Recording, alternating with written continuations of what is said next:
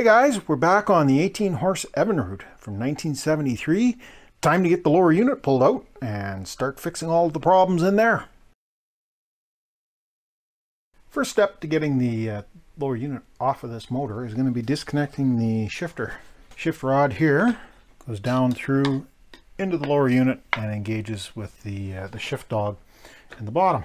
Behind this little cover there should be a coupler that joins the shaft that's part of the lower unit to the shaft that's part of the upper part.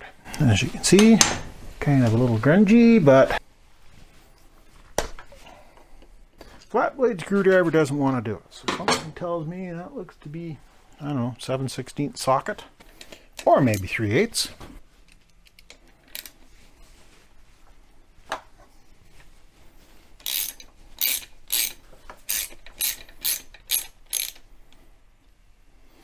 I'm going to be careful we don't lose that down into the bottom, although we're going to be taking the exhaust housing apart here. Don't want to lose it if we can avoid it. Doesn't want to come apart just like that, but we can pull it out when we disconnect the rest of these bolts. Let me grab some wrenches. We'll take there's like a nut here. Bolt, bolt, same on the other side. This is a bolt, not a nut. If we can fit it in here, we may as well use it. And one trick that we're going to do is leave one of these bolts just kind of barely threaded on. That looks like a good one. That way, when everything breaks loose, we don't end up dropping the lower unit. Well, that is a good sign that the lower unit's loose.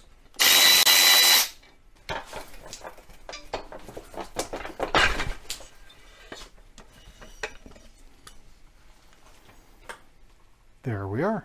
We give everything a little squirt with some parts cleaner. Just take the worst of the grunge off of everything. We've got our shifter rod there, the water tube, which is usually a copper tube that runs up to the head, comes out of there, and this is our main input. Definitely needs some cleaning. There is exhaust that comes down through here. The exhaust exits out the tail of the skeg. When you're burning mixed fuel, like you do in a two-stroke outboard, you tend to end up with a lot of oil coked all over everything. Not necessarily a big deal, just take the opportunity to clean it up.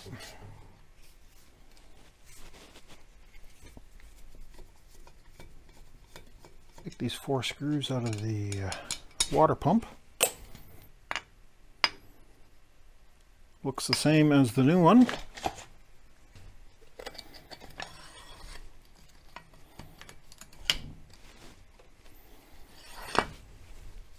Well, the water pump has definitely seen better days. It's missing the tip off one of its fins, and it most definitely is holding a shape. You can see how badly cracked it is.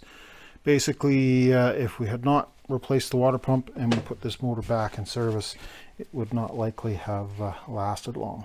That's the pin for the water pump impeller. Make sure we don't lose that.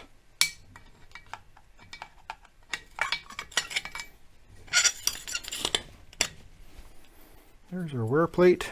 It has, it looks like it has wear, but when you clean the dirt off of there, it actually doesn't look like it's all that badly worn. And there's some white stuff down in there. I don't know whether I'd raise to the level of calling it corrosion. This is a freshwater motor. It's never seen salt water. Something definitely doesn't sound very good there, but that is the next thing we want to go after.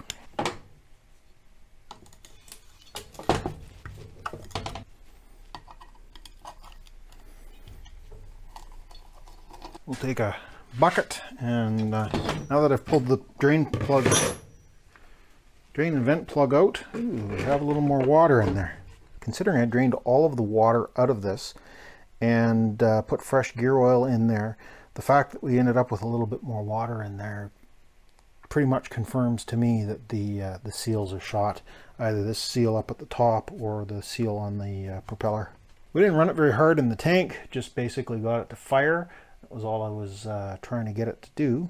That was enough to get more water into the lower unit. Those globs that are coming out of there are water. I don't know how that shows up in there, but those swirls of what looks like gravy are water that's mixed in with the oil. Cotter pin holding the prop on has definitely seen better days. Good to get rid of it in the garbage.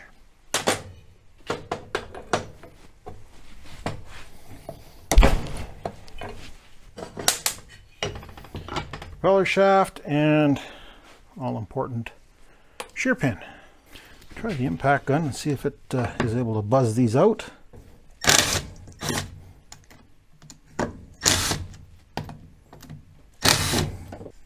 I'm going to grab the oil bucket again, as I have a sneaking suspicion there's still going to be some left in here that will spill all over the place when I crack it open.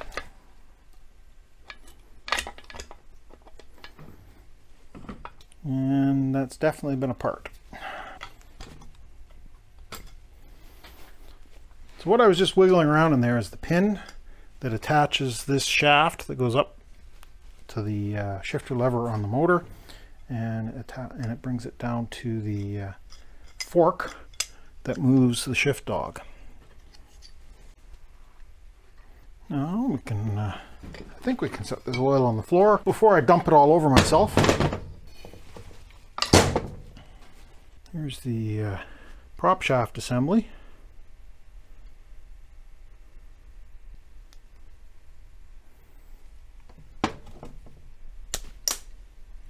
We don't want to lose the spring or the check ball for the shifter, or it really won't stay in line. Oh, there's another one.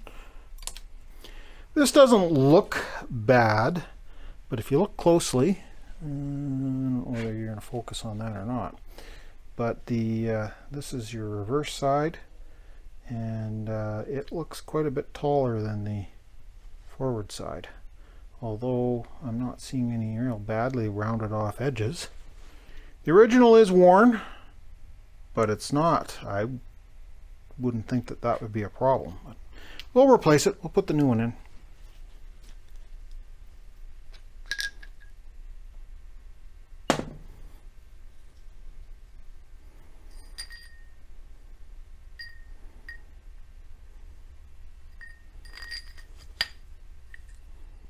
The gears show a little bit of wear, but not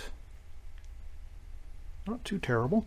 I got a whole bunch of cleaning that I need to do here. I'll bring you guys back when I'm done, unless of course I come across something really interesting that I figure is worth turning the camera back on for. Otherwise, we'll see you in a couple of minutes. I've got most of the cleaning done. There's still a little bit more that has to be done. I got the seals that I've got to remove. But one thing we want to do before we get too carried away is chase all the threads. I've dug out the 3 sizes of tap that we need here. This is a 3/8 16 appears to be, and we don't want to cut new threads, but we want to kind of just feed it in to clean up the existing ones. When this was assembled, it was supposed to use gasket sealing compound as a thread lubricant, thread sealant, and that would be in there kind of gumming things up a little bit, so it's always good to clean out. This one is a number 1032, and that's for the water pump.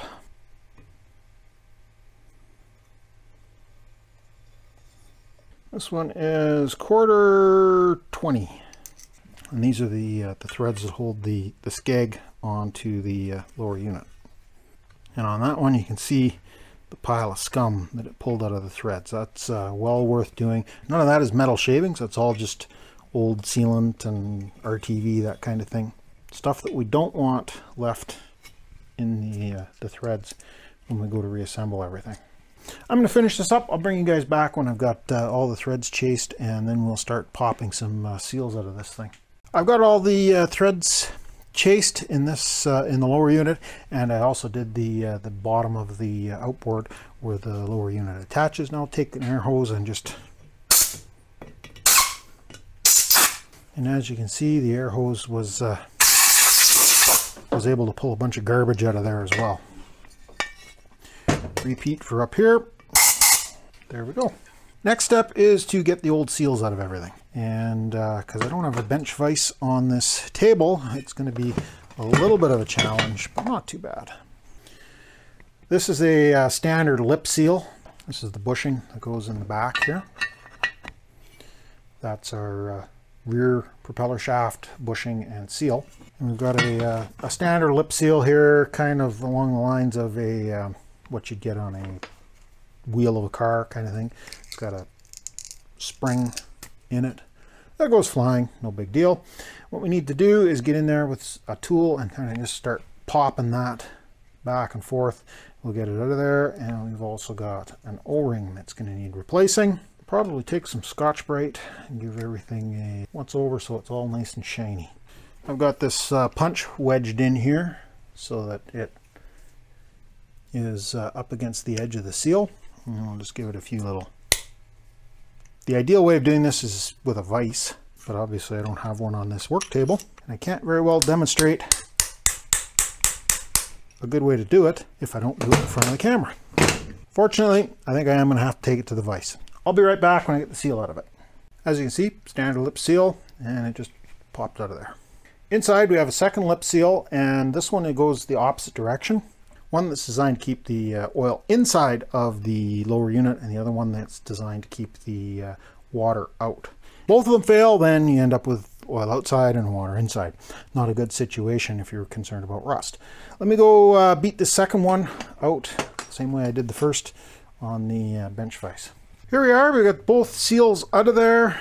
The bushing inside doesn't look like it's too chewed up. I don't know whether you guys can see that or not, but it doesn't look like it's in too terrible a condition. A few little scrapes where I bumped it with the punch when I was knocking the seals out, but no major damage. Well guys, I think we're going to end this one here. We've got things basically torn apart, and this video is starting to get a little bit long. We'll do a part 2 where we put everything back together and get it mounted back on the outboard. Thanks a lot for stopping by, greatly appreciated, and we'll see you in the next mess.